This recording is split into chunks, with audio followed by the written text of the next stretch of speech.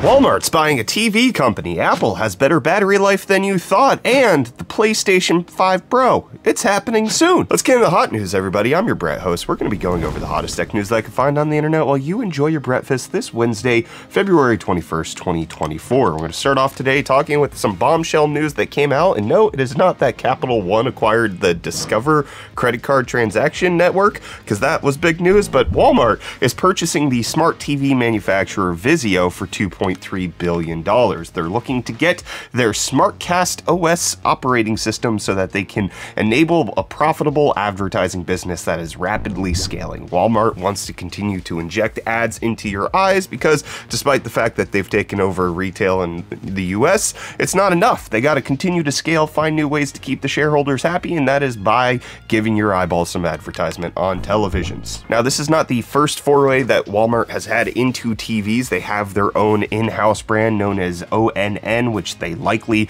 have been working with some of these manufacturers for a little while, but it is now all being brought under the big blue smiley face umbrella that's happening with Walmart. So more advertising coming to your television. Amazon's already done this when it comes to Prime Video. This is just going to continue to march forward because more money, more advertising, which is exactly what I'm going to do with today's video sponsor, Silverstone, and their Extreme 1200R Platinum power supply. Because this thing is highly anticipated and it is finally here. It was first revealed at Computex last year, and this will now be the most powerful SFX class power supply you can buy. It's rated for 1200 watts continuous power output all range, meaning you get full wattage regardless if you're in 110 volt or 220 volt regions. And that's all for 24/7 operation. And this incredible SFXL power supply unit is also Cybernetics Platinum certified and meets the latest SFX 12V 4.1 standard with its 12V-2x6 connector, the successor to the infamous 12V horsepower, as I like to call it. Other features include a 120mm fluid dynamic bearing fan with semi-fanless capability that makes it run quieter overall than previous generation 1000 watt SFXL power supplies, and an embossed wire design for its modular cables. Simply put, if you need the best SFX class power supply on the market,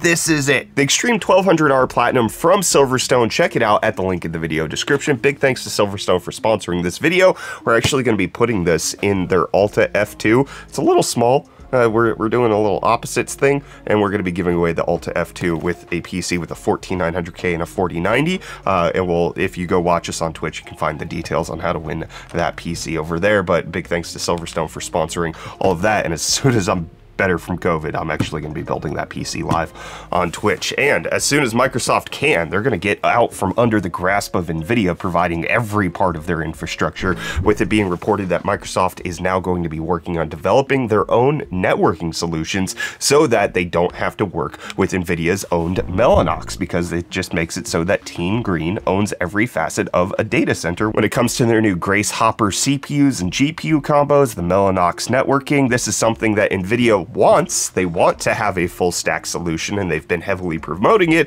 but not everybody actually wants to have that on their server side. So Microsoft looking at developing it themselves. That was one of the big things that AMD did recently, was actually bring networking in-house to get away from having to use other companies and not rely on Intel's wireless setups. So we'll keep you updated as all of that happens, but Microsoft networking coming to a PC near you? Probably not. Probably just server scale for the first little bit. And I'm gonna serve you up some deals from Reece. I'm serving Reece up. That's weird. I'm sorry. He's not a meal. He's a snack. Yo, welcome back to UFD Deals, bringing the hottest tech deals out on the internet, and hey, deals. Starting off today, we have the massive Thermaltake CTE C700 mid-tower eATX case, available in white for only $98.63, making it $81.36 off. Then next up, we have this ASRock B650 Pro RS AM5 motherboard for only $139.99, making it $120 off. And then lastly, we'll have something that'll make every South African viewer salivate, which is this EcoFlow Delta 1000 portable power station. I have a similar EcoFlow keeping my whole setup running through load shedding, which is fun, but I definitely appreciate it. And you can pick this one up for only $489 with the included promo code, making it $260 off. And with that, the deals are done. You can find these and more linked in the video description down below. But until next time, I'm gonna hand you off back to Brett for the rest of your hot news. Cheers. Thanks, Reece. And it turns out that the owners of the iPhone 15 series actually are getting a better deal on their battery than Apple actually claimed. They're now coming out with reports saying that the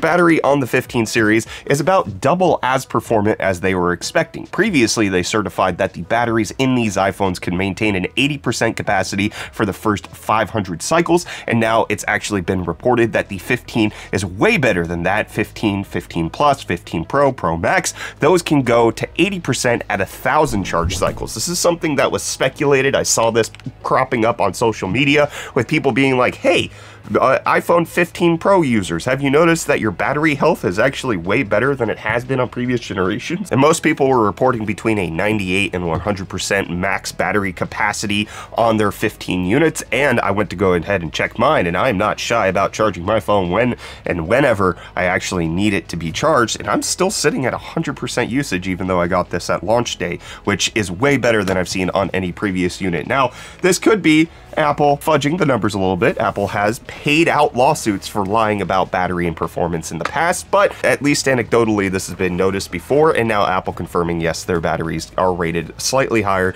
than they used to be. And AMD is going to rate their GPUs slightly higher in the upcoming Medusa line of chips, because it's being reported that instead of putting RDNA 4 iGPUs into Medusa, they're actually going to be putting RDNA 5, combine that with Zen 6, and we're going to be getting mighty fast APUs, or potentially even powering the next generation of consoles. Medusa has been discussed as potentially being part of the next generation of Xbox, which Xbox had their announcement last week, which ended up being a real, like, nothing burger of a thing, but they did talk about how their next console is going to be the biggest leap ever, and it seems like it could be the fact that they're going to be running on a Zen 6 CPU with RDNA 5, which is not something that's even out on the market yet, and it could be very similar to what we had in 2020 when the Series X got announced. It was really good because it beat anything that AMD was putting out on the market. Maybe similarly that happens with this next generation, especially with reports that AMD might not be focusing on high-end gaming GPUs, and so that high-end silicon might end up going to consoles. We'll have to wait and see how that develops, but I get very excited whenever I hear the phrase APUs, and I also get excited when I hear the phrase handhelds and talking about things like the PlayStation Portal, and it turns out that somebody has actually hacked the PlayStation Portal to become a real PSP, or PlayStation Portable, as it were. A well-known hacker of Sony's devices tweeted out this image showing off that the PPSSPP emulator for the PSP is running natively on the PlayStation Portal. It's been hacked, but unfortunately it's not ready for public consumption just yet. There's still a lot of work to be done on that front, but likely, as is the case with anything else that Sony has released and then gets hacked, they'll probably just update the firmware. So if you have a Portal that you probably want to do a little bit more to than just stream video games, maybe don't update the firmware on that bad boy anytime soon. This could open up the possibility of you getting a browser on it, running it like it's an actual Android device, because it has the same silicon. It's technically running Android, so you should be able to do that. Get a web browser, load up xCloud. You could play Xbox games on your PlayStation Portal potentially in the future. Or later this year, you might be able to play some PS5 Pro games, or which is likely just going to be the same games you've been playing, but faster this time. There's been a lot of talk about what Sony's plans are for their consoles, and now industry insiders are coming out saying that there's a broad consensus that the PS5 Pro will likely be launching in the second half of 2022, likely around the holiday timeframe that we saw for the PS5 back in 2020, probably in that late October, early November region. This is probably one of the reasons why Sony is not expecting they're going to sell as many PS5s this year. It's in its late cycle. It's in that sunsetting process because they're going to be coming out with something that's a little bit faster, especially with GTA 6 potentially dropping next year. They want to have the fastest console on the market to do that, which we're expecting that the CPU clock is supposed to be a little bit faster. It's not going to update the CPU. Just going from PS4 to PS4 Pro, the CPU didn't really get updated, which was the PS4 Pro's biggest bottleneck. PS5 CPU probably isn't the bottleneck in very many regions right now, but we are also expecting that it will get an increase of roughly 66% on the GPU cores, which likely won't translate to 66% better performance, but it likely will enable better 4K 60 gaming experiences, maybe even 4K 120 if you do dynamic resolution scaling, and it could be a really fun time to just have a faster PS5 Pro, which I would like to see later this year. I definitely will try to figure out how I can get my hands on one day one, like we did with the PS5. And like I do every episode, we're going to talk about your comments. We got Magpieify saying, if a chatbot is not good enough to hallucinate and promise things that aren't real on behalf of the company, then it's the company's fault for paying for a chatbot that is not ready for commercial use.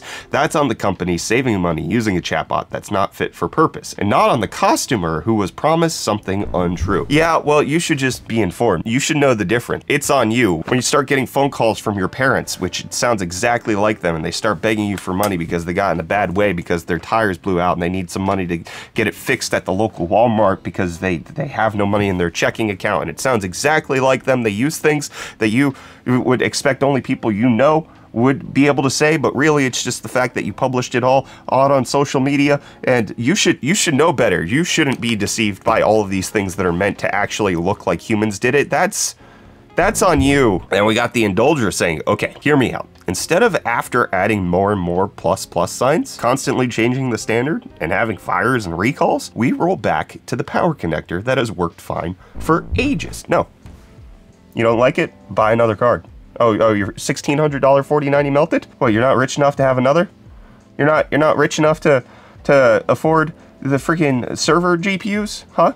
What are you even complaining about? Huh? I'm being facetious. I obviously advocate for going back to the 8-pins.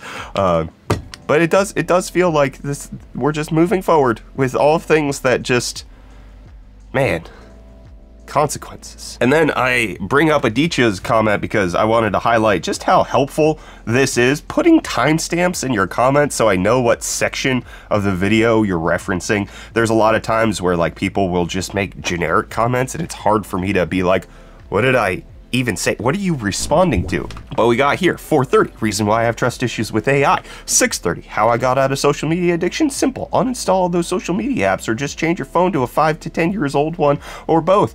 PS, based on true story, using third option, slightly difficult but worth a try. 8:20, just a normal day at Apple's office. 10:13, better buy a fire extinguisher along with NVIDIA GPU minimum safety guarantee. And I'm having a doubt, why are they naming the power connectors like the C and C++ language? Fantastic comments on all fronts. Thank you for commenting on multiple stories. I appreciate you guys chatting with me. Also the well wishes, as I am not recovering from COVID at this point. I'm on the descent. I'm worse today than I was yesterday, and I expect tomorrow's gonna be a little bit of the same. So if you don't get hot news tomorrow, you know why. I felt well enough. This is the only work I've done today, was just getting hot news ready. I can muster this. I'm gonna go do nothing else now. I'm going back to I'm not going back to bed. I have to take care of my kids. I'll see you guys when I can. Maybe tomorrow.